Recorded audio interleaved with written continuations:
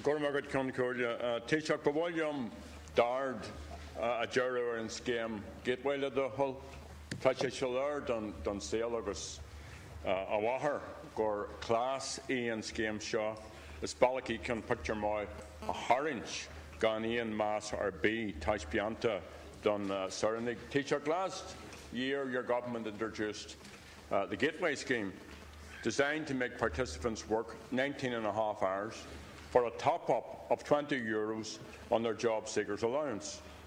Now, this scheme forces unemployed people to carry out work for local authorities with threats of cuts or suspension of welfare payments, even though it pays only a fraction of the minimum wage.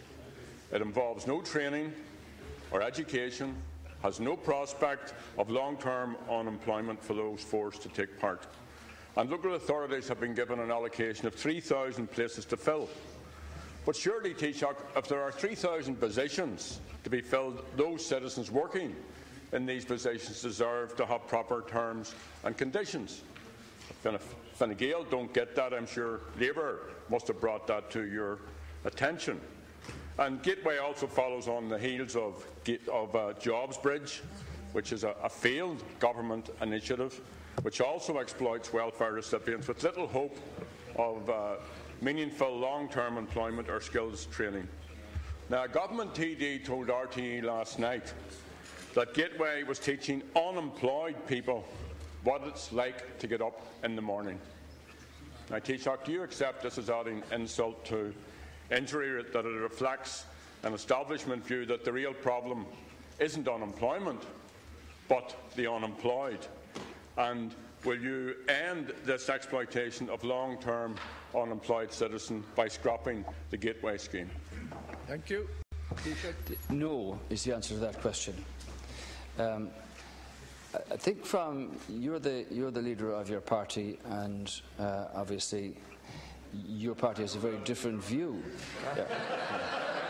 Thanks. I have no intention of leaving either. You'll be there when we're all gone. Well, actually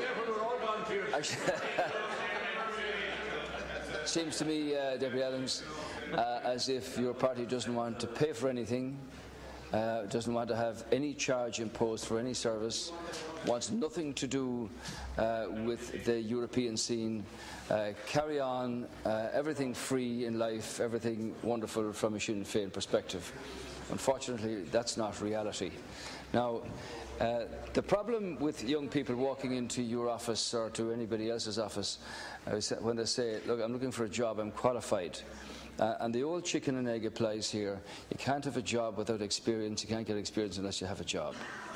And I have to say that your view of the Job Bridge scheme is not what young people have. Yes, there have been a few cases that have come across myself where things might have been better. But I have so many pieces of correspondence from young people who are qualified, who are taken on by firm after firm, and who have been more than able to measure up to the challenges that were needed there. And the evidence, if evidence is needed, from this scheme was 66% of them find permanent employment or leave to set up their own firms. Speaks for the value of the training, of their own commitment and of their capacity to rise to that challenge. So I don't accept at all your version of failure from the Job Bridge perspective. This is a scheme from a European point of view that is very successful and is being looked at by other countries as a model to be replicated. The Gateway Scheme, Deputy Adams, does not force people into employment. But it's very, when you sit down and talk to people who have unfortunately been long-term unemployed, it's a rut that's very hard to get out of. And many of these people do want to make a contribution. I've seen them on the various schemes from THUS right through to Gateway. And there are opportunities, and we start with a scheme for 3,000 with local authorities, where for a particular sector of those who are long-term unemployed, who, having been interviewed by the Intro people now in the new service, are offered to help them get back to being motivated to want to go to work. And there are so many opportunities out there for 19.5 hours in addition to their social welfare payment. And I've spoken to some of them, Deputy Adams, not them all by any means, but people do like to be able to make a contribution. People do like to be able to get out of the rut of long-term unemployment, and where they can make a contribution as a person, both in their own right and to their community. And there are so many things at community level where a visible change can be made, and where these people want and can be seen to making a contribution. It's not a case of them being forced out. It is a particular sector of the long-term unemployed where this opportunity is provided. Deputy Adams. I think you've highlighted, probably unintentionally, what people don't like about this government. You see, first of all, this is forced labour. It is compulsory. There is no training budget. There's no education budget. The folks who are forced onto this scheme get paid €20, which is taxable. So you may find a situation where a man or a woman with 3 or 4 children end up with less money than before they were involved in this scheme. There's no transport allowance. Compare that then, you see. Compare this sector of citizens with the sector of citizens that you knock around with. Also, you talk about jobs. You have axed 3,000 jobs from local authorities.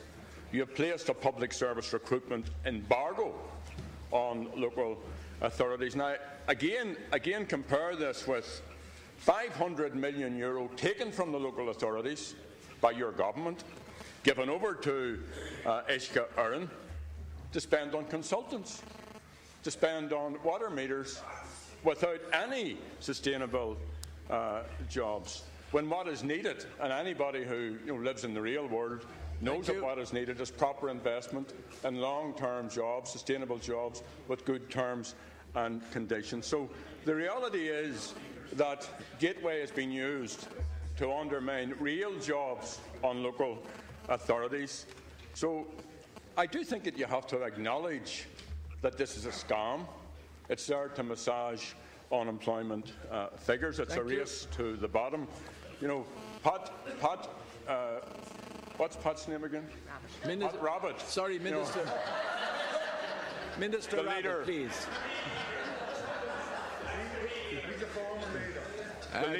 Deputy, I'm sorry, Deputy. Deputy, I'm sorry. This is what Labour has descended to. Cheap labour, forced labour. So, Taoiseach, you haven't distanced yourself from the remarks that this is about teaching the unemployed how to get out of bed in the morning. Thank you. Citizens want and deserve the dignity of a proper job with proper terms and conditions. Your government is not investing in that, and this Gateway scheme is doomed to failure, and it should be discontinued.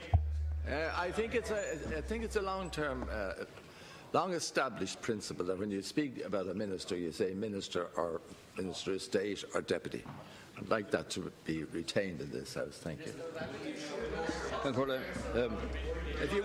We have ushers around the House. If you need to be reminded of a person's name, I'm sure the ushers will help you. Well, I wasn't actually aware until Deputy Adams made the comment that I think you said 500 million was paid to consultants by Irish Water. Not the first time we were out in a few of the figures. But I'm quite sure that even Deputy Adams, despite the fact that you don't want any charge for any service in the country, would agree that there is movement here when the live register falls below 400,000 for the first time since 2009, and that we're now below the Euro average for unemployment, and hopefully we can continue to go in the right direction. We know about you, Deputy Osnadig. Thank you. I'm quite sure that Deputy Adams is aware that 61,000 new jobs were created in the last 12 months. and that 2/3 of those were in firms of less than 5 years old.